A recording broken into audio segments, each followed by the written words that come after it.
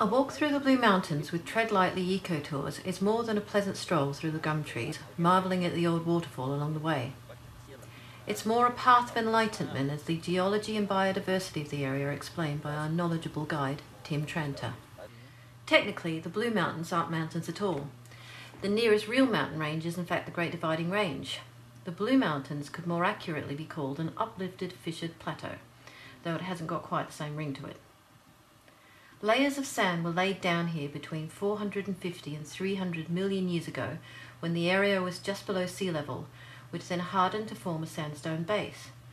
On top of this solid base, softer layers of clay and mudstone were laid down around 240 million years ago, and the sandstone on the top is a mere 200 million years old.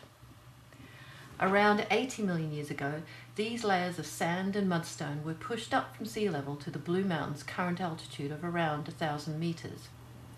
Over the last 10 million years, rain has been the main agent of creation here, carving the magnificent landscape we now know. Water runs back and forth through the layers of rock in a zigzag pattern, impelled downward by gravity, but prevented from taking a direct route by the layers of impermeable rock.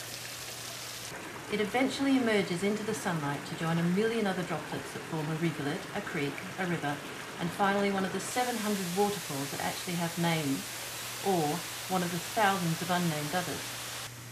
The streams create fissures that have deepened and widened their courses with time. As the softer layers washed away, the sandstone above came crashing down, creating the great vertical cliffs we see today.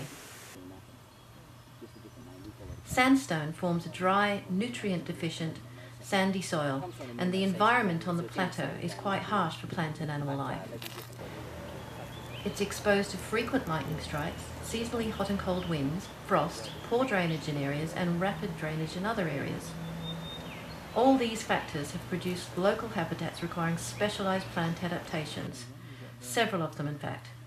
Where we stand, we can see 6 biospheres within a 100-metre radius.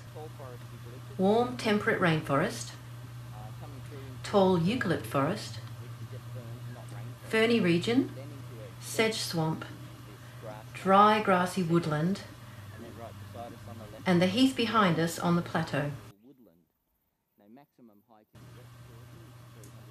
A feature of most Australian environments is fire, and it's particularly prevalent here. The iron deposits long ago dissolved in the rock form a perfect magnet for lightning strike. So how have the trees and shrubs evolved to live through fire? Once fire rips through, gum trees grow epicormic twigs from buds beneath the bark that enable it to photosynthesize until the leaves grow back in just a few short weeks. It then drops these spindly twigs, which, along with its oily leaves, create perfect kindling for the next fire. This is the key to its survival, producing a lot of ready kindling to help the fire burn quickly and move on, and a smooth, cool bark which is resistant to heat and flame. They have bulbous roots called lignituba and can reproduce from this root in the event of being struck down by lightning. Often they'll trifurcate in the process, growing 3 new trunks where once there was just one. So the gum tree really is a fairly amazing plant. They said, this is such an Our walk with Tread Lightly Eco Tours wasn't just about what we saw along the way. It was about coming to understand why things are the way they are and how delicate the balance of nature is.